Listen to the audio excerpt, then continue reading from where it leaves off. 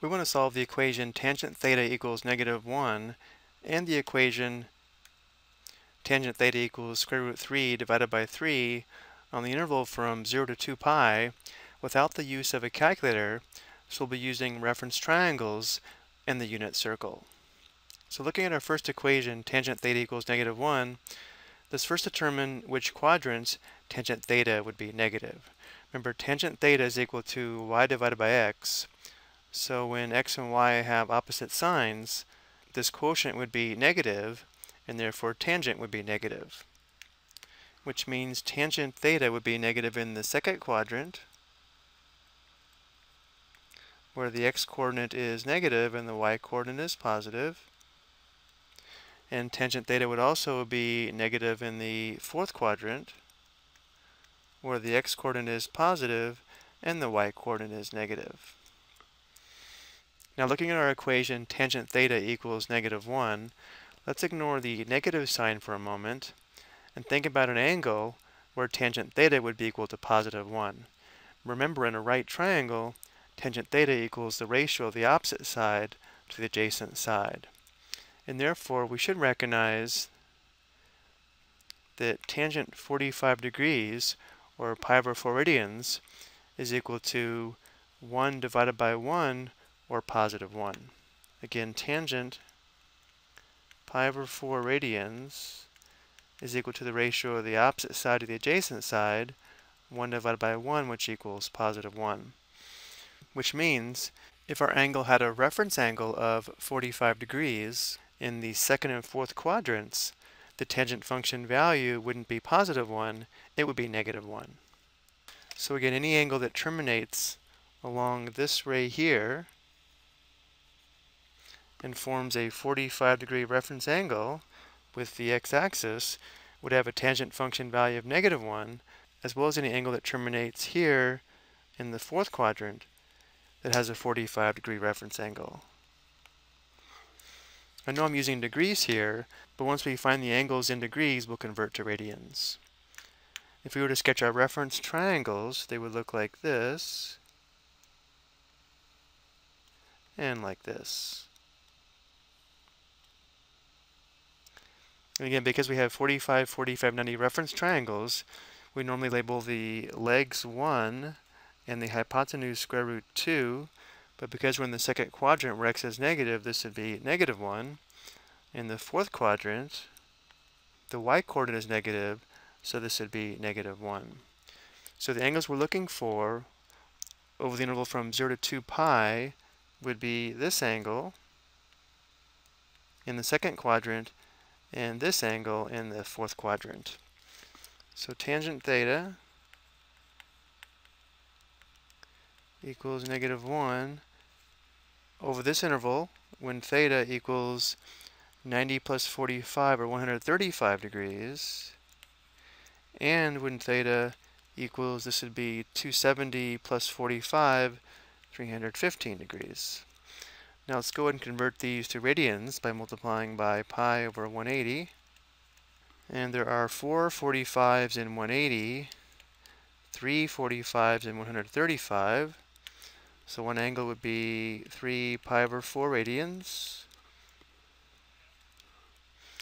And again, there are 4 45s in 180, and there are 7 45s in 315. So our second solution over the given interval would be 7 pi/4 radians. So these are our two solutions that we found using our reference triangles. Let's also show how we can find these on the unit circle. Because we're looking for a tangent function value of -1, we'd be looking for the points on the unit circle where the x and y coordinates are opposites. Notice that would occur here.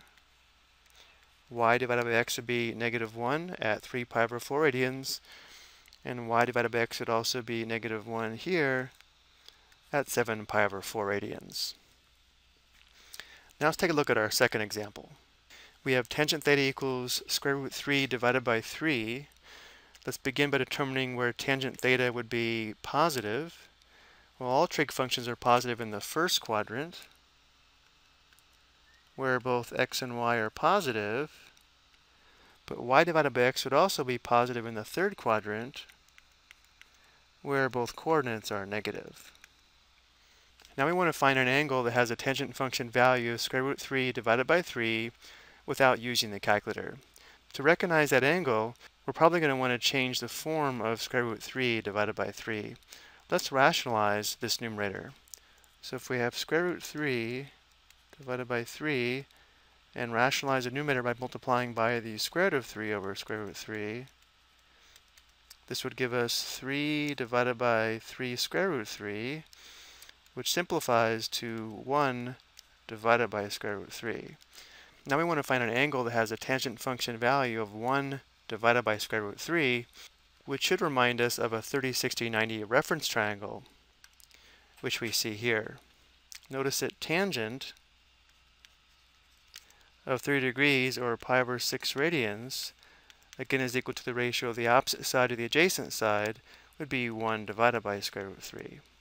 Which means if we sketch a 30-degree reference angle in the first and third quadrants, we can find our two solutions on the given interval. So we'll sketch a 30-degree reference angle in the first quadrant here,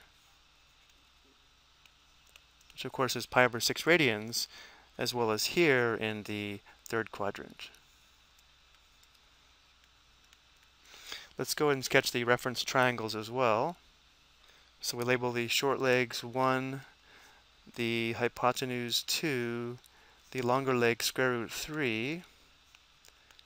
Everything's positive in the first quadrant, but in the third quadrant, because x and y are negative, this would be negative square root 3 and negative 1. So the angles we're looking for over this interval from 0 to 2 pi, again, would be here 30 degrees, and here, which should be 180 plus 30, or 210 degrees. So tangent theta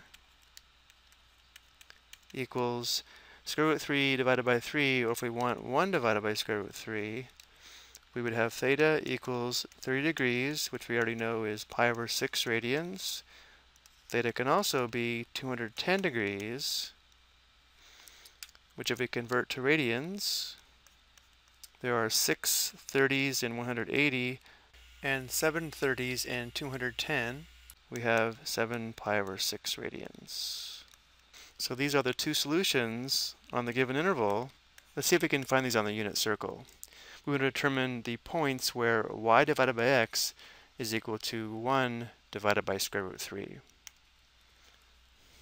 We notice here at pi over 6 radians, y divided by x would be 1/2 divided by square root 3 divided by 2. And if we multiply this by 2 over 2, we would get 1 over square root 3. And also at 210 degrees, or 7 pi over 6 radians, y divided by x would also be 1 divided by square root 3. I hope you found these two examples helpful.